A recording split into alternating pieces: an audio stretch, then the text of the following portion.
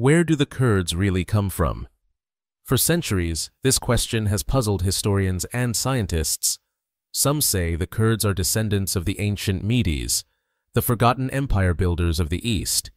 Others believe their roots go much deeper, reaching back to the very first civilizations of Mesopotamia, the cradle of human history. But now, for the first time, DNA is giving us real answers.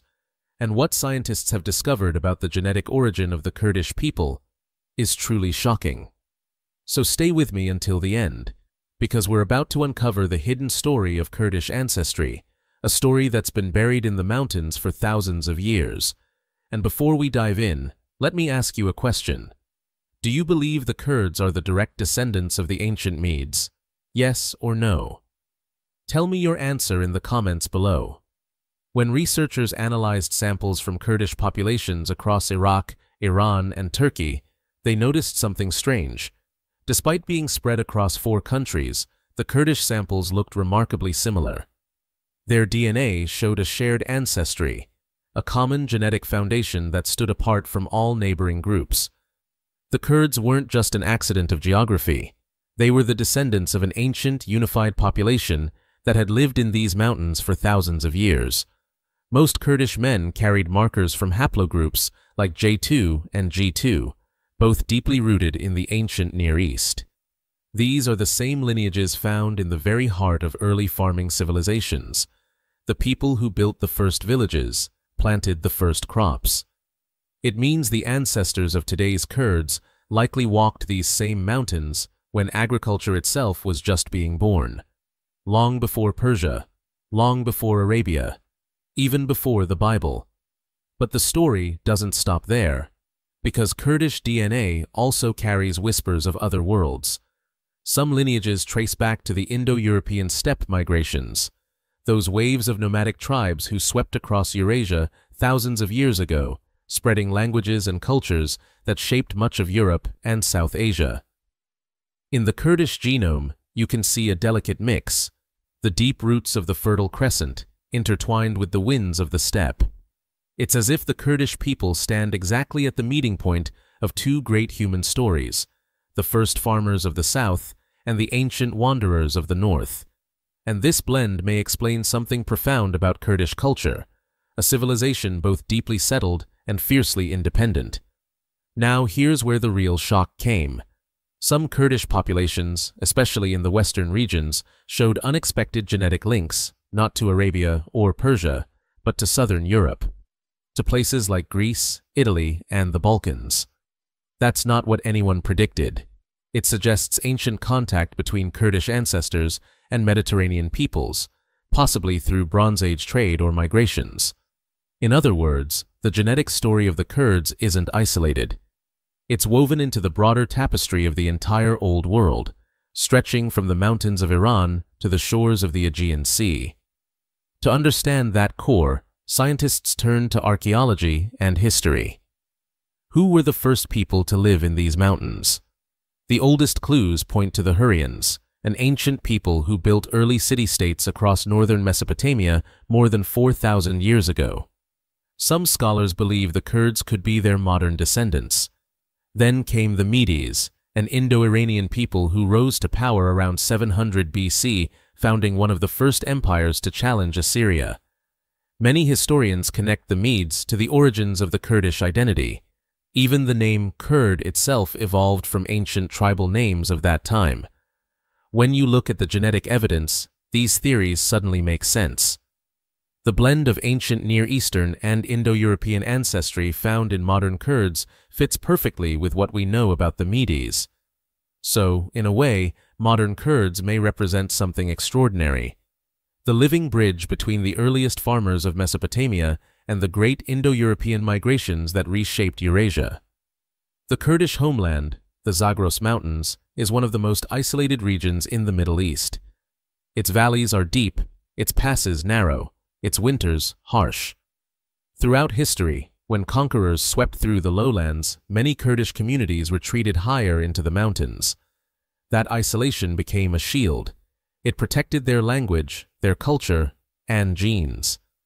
So while empires rose and fell around them, the genetic identity of the Kurdish people stayed surprisingly intact. Every great story has a turning point, and for scientists studying the Kurdish genome, that moment came when they compared Kurdish DNA to surrounding populations. The results didn't just surprise them, they shattered expectations.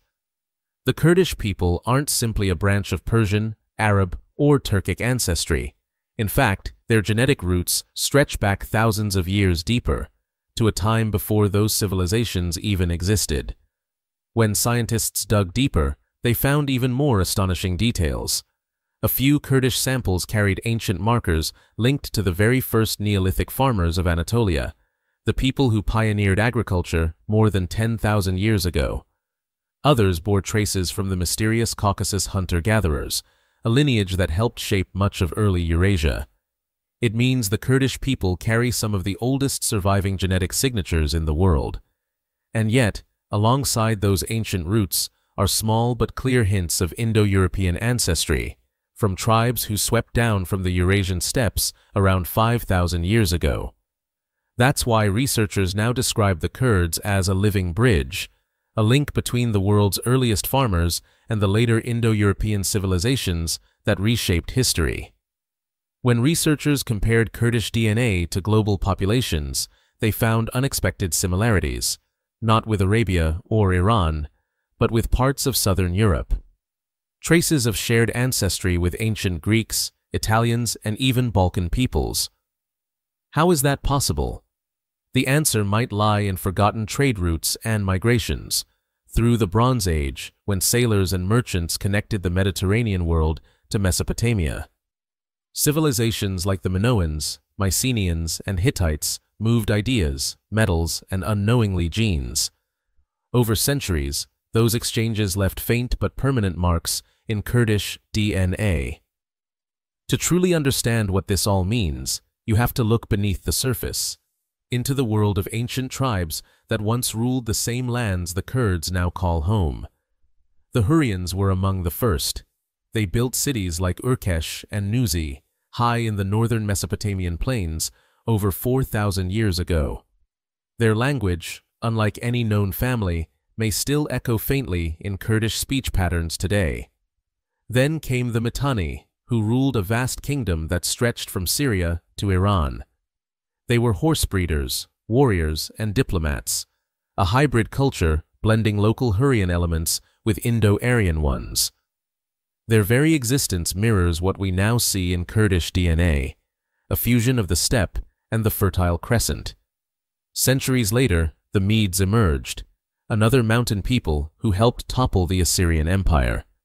Many historians have long believed the Kurds are their direct descendants, and genetically, that theory fits remarkably well.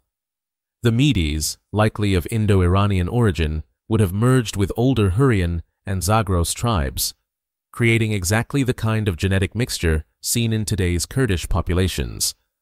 The Kurdish story doesn't begin with the Medes or the Persians.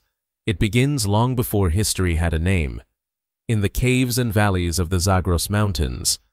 Archaeologists have found traces of some of the world's first humans here. In Shanidar Cave, they uncovered the graves of Neanderthals, laid to rest with wildflowers. It's one of the earliest proofs of compassion in our species. Thousands of years later, early Homo sapiens lived in the same caves, hunted the same valleys, and began to tame the land. By 10,000 BC, the people of these mountains were already changing the world. At sites like Zawi Kemi, Jarmo, and Ganj Dare, they planted the first wheat, domesticated goats, and built small stone villages, centuries before the rise of Egypt or Sumer. The soil of Kurdistan holds the memory of that revolution, the birth of agriculture itself. It means the ancestors of today's Kurds were among the first farmers, the first builders, the first people to stay. While others wandered, they rooted themselves to the earth. But history didn't stand still. New tribes came, old kingdoms fell, and the mountains became a meeting place of worlds. The ancient Gutians and Lulubi once ruled these ridges, fierce highland tribes who descended to conquer the Akkadian Empire itself. Their names appear on stone reliefs carved 4,000 years ago. Later came the Hurrians, who built the first city-states across northern Mesopotamia. They spoke a language unrelated to anything we know today, a voice lost to time, though some believe faint echoes survive in Kurdish speech. And then the Mitanni, who rose between Syria and Iran, charioteers and diplomats who blended local Hurrian culture with Indo-Aryan influence. They worshipped gods with Sanskrit names and trained horses for kings. The DNA evidence matches their story perfectly. Indo-European elements mingling with the deep Near Eastern roots of the Zagros. When the Medes appeared centuries later, they inherited this entire legacy, the blood of farmers, warriors, and wanderers. And when their empire rose to challenge Assyria, the mountain tribes once again stepped into history. That's why modern genetics feels almost poetic. It confirms what the old chronicles hinted. The Kurds are the living heirs of all these forgotten peoples. Language tells the same tale. Kurdish belongs to the Indo-Iranian family, yet it carries older tones beneath its surface, traces of those pre-Indo-European tongues that once filled the valleys. And just as their language held its own, so did their culture. The tribal confederations of today mirror the alliances of the Medes, independent, proud, mountain-born. Even their mythology carries genetic memory. The legend of Kawa the blacksmith, who rose against tyranny and brought fire back to the people, still burns in the Kurdish soul. Every spring, during Newroz, Kurds light flames on mountaintops to mark the victory of freedom over darkness. It's more than a myth. It's an echo of survival written across millennia. But what makes the Kurdish story truly remarkable is how it connects to the wider world. When scientists compared Kurdish DNA to neighboring populations, the results revealed something unexpected. The Kurdish genetic signature stands at a crossroads, halfway between the Near East, the Caucasus, and southern Europe. It shares deep ties with Armenians, Persians, and Assyrians, showing that before politics and borders, these peoples were part of one ancient family. Yet at the same time, Kurdish DNA carries subtle links to southern Europe. What makes the Kurdish story different is its continuity. Most populations in the Middle East, Arabs, Turks, Persians, were shaped by large-scale migrations and conquests. But Kurdish genetics show a remarkable stability across time and geography. Even after centuries of interaction with neighboring peoples, their DNA still carries the same ancient patterns. It's as if the mountains kept whispering the same old song, generation after generation. That's why scientists often call Kurdish ancestry a time capsule, not because it's pure or untouched, but because it holds so many layers of the human past, all in one lineage. If there's one thing history proves, it's that the Kurds have survived everything thrown at them. Empires came and went, Assyrian, Persian, Roman, Ottoman, yet the Kurdish identity endured. And now, genetic science explains why. It's written in their very being. In an age where cultures are lost to time, the Kurdish genome stands as living proof of endurance, a reminder that identity isn't always about power or borders. Sometimes it's about persistence. So why does this matter now, in our time? Because understanding where we come from changes how we see ourselves and how we see each other. For millions of Kurds around the world, this discovery isn't just science. It's validation. It says, you belong to this land.